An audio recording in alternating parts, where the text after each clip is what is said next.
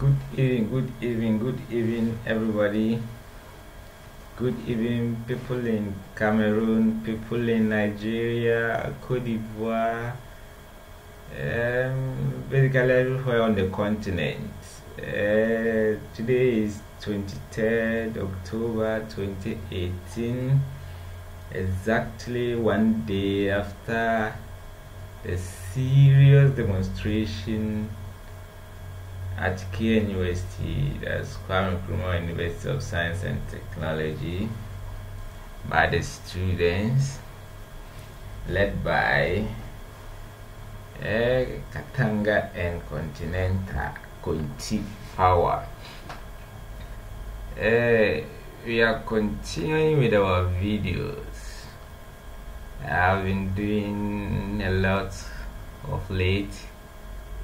It's all about digital entrepreneurship, but occasionally I do switch a bit to discuss, let me say, issues that are interest to me, but I'm sure it's of interest to a lot of people too.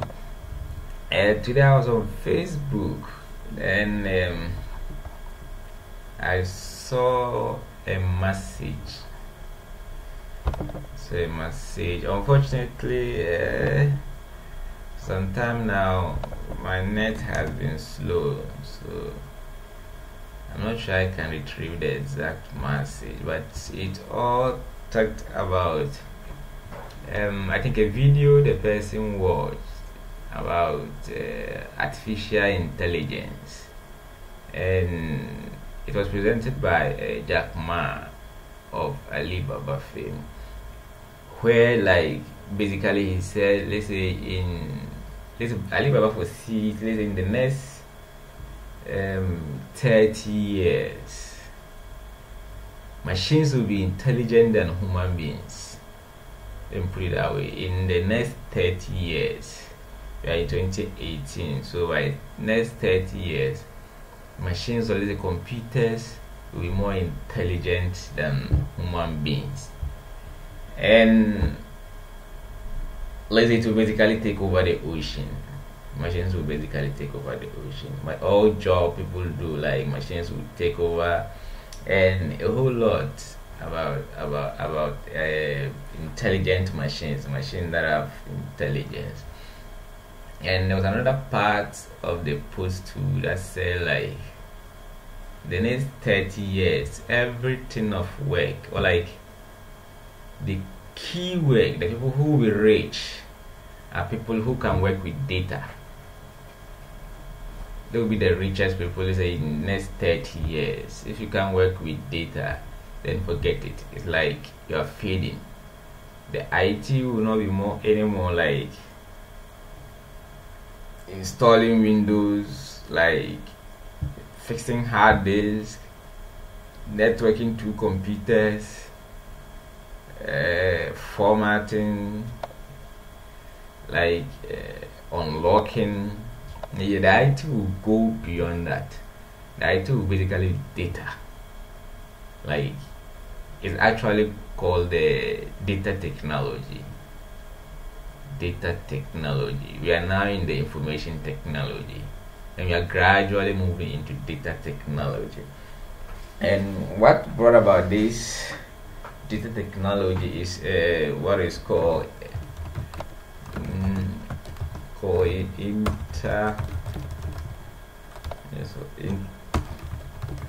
Internet of Things. And what Internet of Things basically means is everything around us will be producing data. Everything that comes to your mind around you will be producing data. The ring you are wearing will be producing data. The food you are eating will be producing data. The glass of cup you drink from will be producing data. Your washroom will be producing data. Your bed will be producing data. Your door handle will be producing data. Your roofing sheet will be producing data. Your brush, everything you can think of will be producing data. And producing data, what I mean is, For example, if you take the brush, let's say you pour some paste on it, if you put it in your mouth, you remove and look at it, you'll be able to see a graph of how healthier your teeth is. Or maybe you can see if there is a bacteria, they'll be like bacteria, yes, scent, no. So like you will have that information from your your brush. If you pour, let's say, water into a cup you're about to drink, you can look at the glass and then it will say, well, there is 20% of acid in it, there is 10% of calcium in it, there is 2% of this. Then it will give a summary: don't drink it, or it's not good for people below 20 years. It wasn't written there, but as soon as you pour it in it, it will tell you. Let's say if you pour wine in it and it's Guinness, then the bottle will say, no, this alcohol is not for you, because automatically the glass knows your age. So it will not even say it's not good for people below 18. You just pour the glass and the alcohol in it, and it will tell you this is not good for your age, don't drink it. You enter into the washroom, maybe trying to bath, you switch, maybe you want hot water, then the water will tell you no, or like there will be a message like, well, the weather is not good for this water. So then it will tell you, maybe change automatically to change to a suitable type of warmness that will be good for you. And come on, it's something crazy, but that is how science is looking at the data world. Literally everything will be producing data, and so there will be too much data to deal with, and that is what brings about the idea of data technology. And so there's enough information. The one who will be able to analyze this data, he will be the richest person, literally. So that is what Jack Ma talk about. So that post is what triggered today's video, of the idea that very soon machines will be intelligent than people, like computers will be smarter than us, and a whole lot of nonsense that we normally hear from people who are actually not in the sciences, or like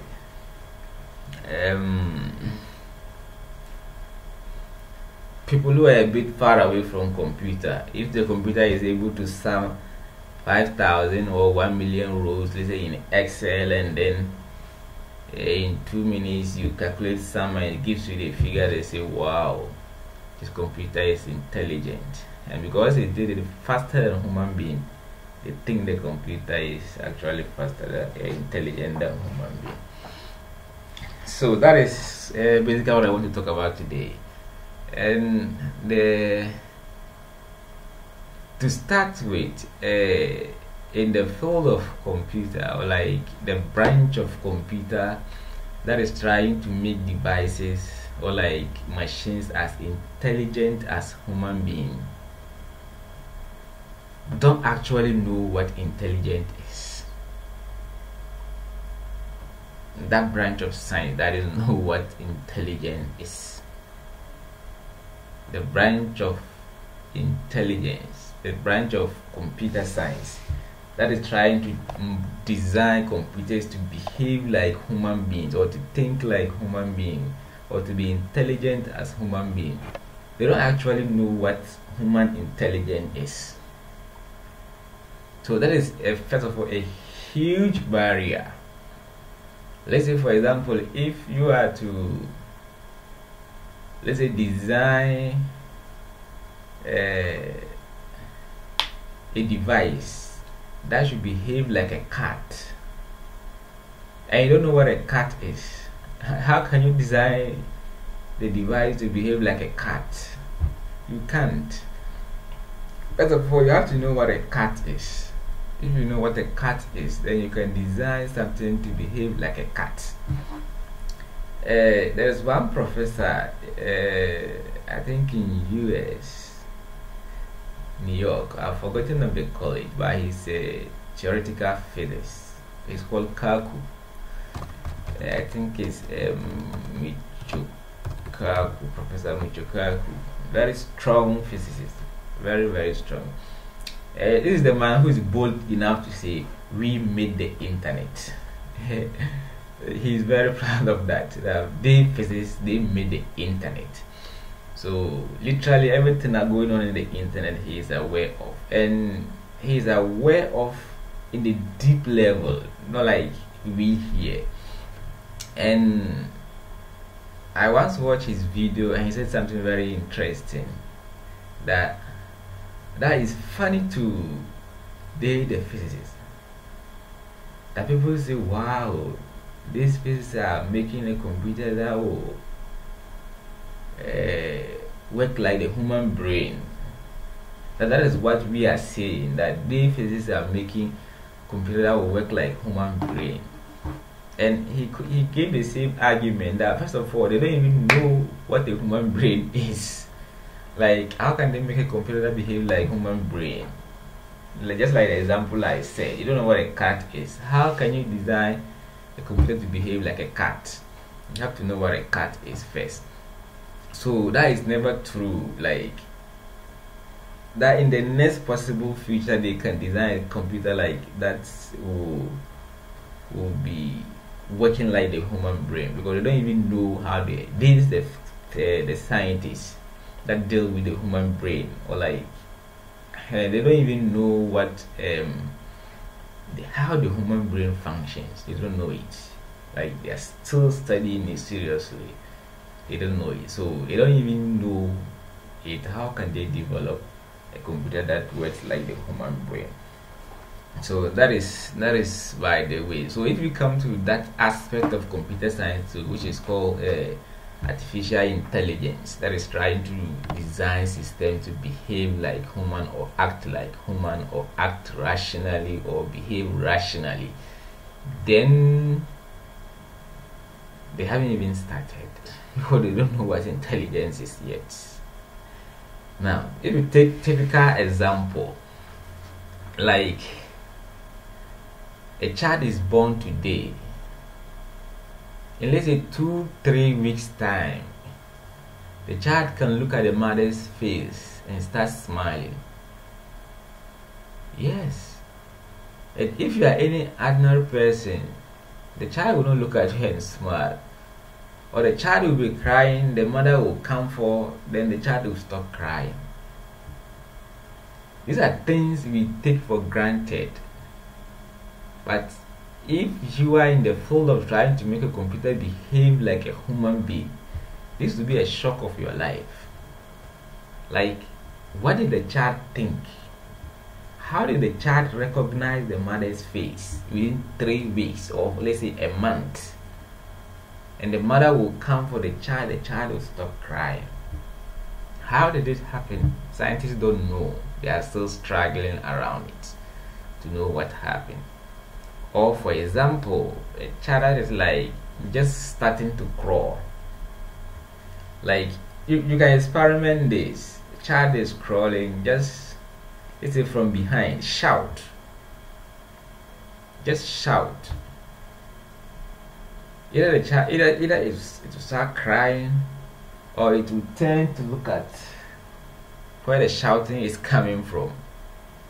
Sometimes if you try to frighten it, then it will start running. A child just crawling. What is going through the child? That the child knows death, or the child knows pain? Why is the child like responding to that shout? How did it learn how to respond to that shout? Scientists don't know. Those who are trying to model computer to behave that way, they are still struggling. They don't know what it is. And if we take a typical example again, let's say a child that is like starting to crawl, or like just starting to walk, and then just put some barrier between you and the child, like a table or a chair, and then observe the child as the child gets close to you. A child that is just about starting to walk. If the child is coming and it gets to the table, you stand there for a while. If the table is too short, you realize it will pass under the table and then come to you. And then if the table is too short, if it's too long, it will pass under. And if the table is too short, it will climb it and then come to you. And if the table is wide, it will just pass around in this way and then come to you. How did the child learn how to overcome those challenges? That if it's tall, I should pass under. If it's short, I should walk. I should just get over it. And if it's wide, I should pass around it. What type of calculation went through the child? Definitely, it's not like the mother that put it down and said, "Man, if it's short, pass over it." No, it's not the mother. The child just got those intelligence that scientists don't know where it came from. That is another example. Another thing you can look at is in the field of arts or like creativity. For example, let's say writing poem, writing a song, painting. These things are crazy if you say to think of it. Maybe because we are just used to, so we don't see the wonders in them. Let's say if we take Ghana for example, how Sarkodie managed to sit right, and then get a good song, that would be #1 in Ghana. Like, it's not easy to explain. You can't get Sarkodie, sit down, and then you give me a manual. Write how you produce your song. Someone can take that manual, follow that steps, and produce exact song as Sarkodie. It's not possible. Like how somebody will paint a picture, the final product will be there perfect. But if you tell him how did you do it, write it step by step so that I can take the book, follow, and get it. Like how technical drawing, you will take a book and then you follow the steps 90 degrees. How people normally do design painting. If you tell them they themselves doing the design to sit and write step by step how they produce that final product, they will not be able to do it. Sarkodie will not be able to do it. Just like those who normally come out with a good poem. It will take him a week, 2 weeks, a month, or 3 months, or whatever it is to produce that perfect poem. If you kind of get him down and say, "Man, give me a step by step of how you produce this poem so that I can also pick it and then follow this step by step and then produce exact poem," how he can't do it. He did a poem, but he can't do that step by step and put it down so that somebody else can just pick and say A, B, C, D. If you do A first, B first, D, and then C, you get the exact poem as this guy produced. It's not possible. So what it means is, these are all natural gifts in people that scientists cannot explain how they get them.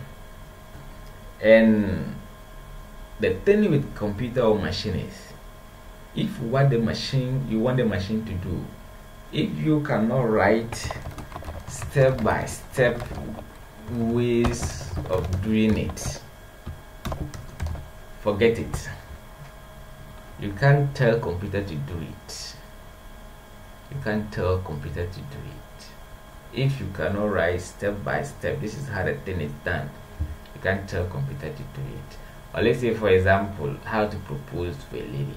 This is a skills you take for granted, but men take a lot of years to learn it. And if you call somebody, "Jack, you are good at proposing, so step by step, give me a guide how I can propose, how I can also propose to a lady," he will not be able to. He can explain, but you will go and it will backfire. It will not work. If you go say this first, say this second, say this third. Why, if you get there, you say A, then the girl says no. You know, that instant you have to rethink, which is not part of the steps he gave you. Hey, but if you give that steps to a computer goes and there is a question not already discussed, the computer will get stuck. But if human is given, the human gets there and there has to be some things to go around, he can think and go around it. And so these are things, these are features in human, like those reasoning, like consciousness, awareness. That is what makes you get some emotions, and which affect how you respond to things, how you do things, how you do and then you regret. These are things scientists are not able to describe and then put it down.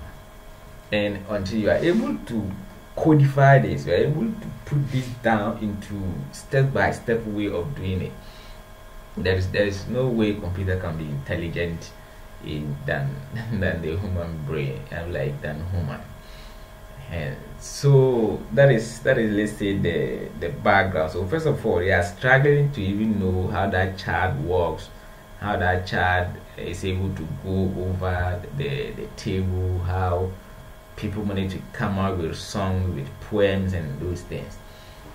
And so that is how it is. So that is just the beginning of the whole show. So there isn't anything like the computer is taking over anytime soon. We still have a long way to go with the human brain. Like literally, if you have access to internet, you just go. People that are actually trying to build the machines. Others compare machine to like they literally see like a mouse is more intelligent than computer, or a computer is just like a 1 year child. That is the level they think computer is. The most brainy computer you can think of, they still think it's like a year-old child. Comparative, like others even say like a year-old child is more intelligent than the most powerful computer on earth. So that is it. So people realize this challenge, like we don't even know what intelligence is. So how can we design a computer to behave like a computer, to behave like a human being? So when the whole idea of artificial intelligence started, I think that was around the 1950s. The whole focus was, let's design a computer that behaves like human. The keywords here are, it behaves like human. It behaves like human. So this was what artificial intelligence was heading towards. Like this was their mission, or this is their vision, to design computers like human, that behave like human. So they did all research, everything going into it. They realized no, man, this is not possible. The human brain is so complex. And then somewhere around 1950s, 1980, another group of people start proposing, no, this is not possible. You can't design computers that behave like human. That is not possible. So what they wanted to do is to design, instead of designing computers that behave like human, they should rather design computers that behave rationally. So that keyword is very important. Rationally, to design computers that behave rationally. So what's the difference? Computers that behave like human and computers that behave rationally. The key difference is the one that behaves rationally. You will have to define what that rationality is. So if you want a computer to do X, Y, Z, and at the end of the day, the computer is able to do that X, Y, Z, then the computer is behaving rationally, and you can say the computer is intelligent. But it doesn't mean it's intelligent like human being. But for those who says no, let's develop the computer that behave like human, they still think we have to develop the computers like that behave like human. And their criteria to analyze that computer is actually what is funny. And this is how they do it. To them, that is to those who think computers should be designed to behave like human. To them, if say you bring a computer and then you bring someone and you give them the same question and then they respond, like you interrogate them and then they give answer, if you can differentiate between the answer coming from computer and the answer coming from human being, if you can't, you're the one who interrogated, you can't differentiate the answer, then that computer is as intelligent as human being. That was the earlier school of thought from the 1950s coming when the AI started. That was the criteria they were using. It's called the Turing test, named after I think Turing. He's a scientist in the field of computer and then so many areas. He was actually a genius. So that was their test that, well, let's say if you have a curtain and then you will sit here, then behind the curtain there is a computer, there is human being. Like you will type a question, the two of the computer and the person, they are all behind the curtain. Then you will type a question, let's say through a keyboard. Now they are also replying through keyboard. Now you don't know to who the question is going, whether it's the computer answering or is the real person answering. So if the answers you get, you can't differentiate, this one came from the computer, this one came from human being, then that computer is intelligent. So this was the whole argument, like the school of thought or the major school of thought before the 80s, when the idea of rationality came in, and that is called the Chinese room test. The Chinese the Chinese room test. So, and that is where the rationality came from. The Chinese room test actually argued that no, the computer producing the answer doesn't mean the computer is intelligent as human being. And they argue like the computer is able to produce the answer, but the computer doesn't know what it's doing. But the human being is able to produce the answer, and the human being knows what it's doing. So that brings in the point of consciousness, or let's say understanding, reasoning. So the Chinese room test also came with another scenario, like even someone who doesn't know Chinese, if you give him, let's say, a Chinese document, and then you tell him, let's say, this corresponds to this corresponds to this, A corresponds to 1, B corresponds to 2, C corresponds to 3. He doesn't know the Chinese word. He doesn't know this. He doesn't know this. He doesn't know A. He doesn't know B. He doesn't know C. He knows 1, 2, 3. If you take that same person behind the curtains, and then you send him A, the person can bring back, can answer with 1. If you send him B, he can answer with 2. If you send him C, the person can answer with 3. And computer can do the same. So that difference of knowing what you are doing, being able to produce the answer, and being able to produce the answer and still knowing what you are doing, they see it as a big difference that's still separate human being from computer. So that is how it whole came about. And then the Chinese room test also came about, and they follow the issue of rationality. You just have to decide what you want your computer or your machine, or technically called intelligent agent. Whatever device you are building, whatever computer you are building, whatever machine you're building, that you think you want it to be intelligent, so that is the intelligent device. So you will have to define what if the computer is able, or that device is able to do, will make the device intelligent. So if you take a typical example, like let's say a self-driving car. You sit in the car and the car will just take you around. You don't touch anything, you don't do, just straight to your destination. There will be traffic lights here and there, but the car will still be able to know, I've got into a traffic light, let me stop, the green is on, so let me go.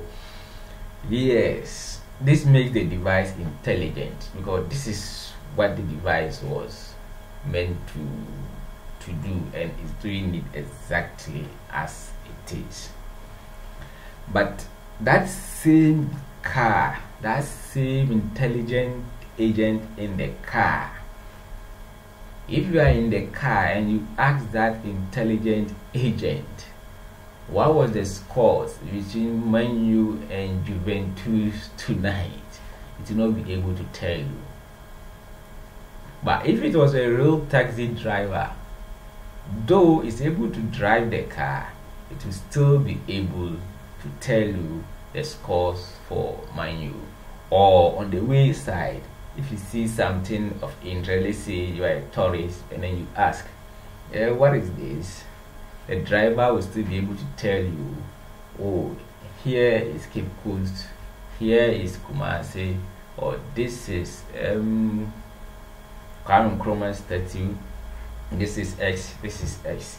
Though the main thing the taxi driver is doing is the driving, but it has all these intelligence aside the driving. But the self-driving car only have intelligence for driving. So this also brought another issue of two ways of looking at intelligence, like general. We have the general intelligence, and then we have the specific intelligence, and then specific intelligence, general intelligence, and then specific intelligence. So that is, they all come under the rationality. You have to define what that intelligence is. So it is under the specific intelligence. That is where computers are good, or let me say some of them are good. And in that field, you can get computers that are far intelligent than human beings.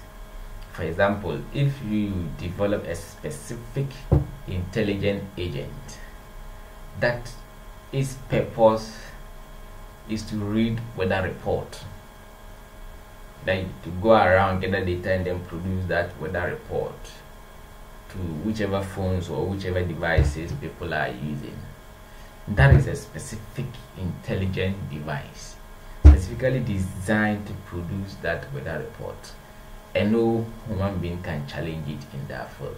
It will be able to do it. But coming back to the Chinese room argument, it doesn't know what it's doing, and that is the only knowledge it has. It doesn't know anything about football going on. It doesn't know anything about relationship. It doesn't know anything about anything except to produce that weather report. So that is on the angle of artificial intelligence. Science have the idea, they wish they could produce things that will behave like human beings, but they don't actually even know how human being behaves. That is why they can't quantify it, they can't code it to, like, they can't write step by step down, this is how human beings behave. If they are able to do it, they'll be able to let's say get a computer that will be able to get that intelligent as human, but they are still far away. Today is 10th, like I said, that's August 23rd, 2018. Is 10:45. I personally believe not in the next 200 years can computer take over the human brain. I don't think so. The brain is too complex, and science have realized that. The brain is too complex. They are far. The computers that are produced and they are able to learn like new things, they basically gather information and they'll be able to record those ones. They have a long way to go. A long way to go before they'll be able to finally produce a meaningful machine that behaves like human. They have to know how or why human behave in certain ways, which is very difficult. And they acknowledge it. You can Google around it. My net is not helping. Will have pulled the resources of those actually in that field say no, it's not possible. It's not possible. Jack Ma, he's a businessman and very ambitious, very optimistic. So those are the ways. I remember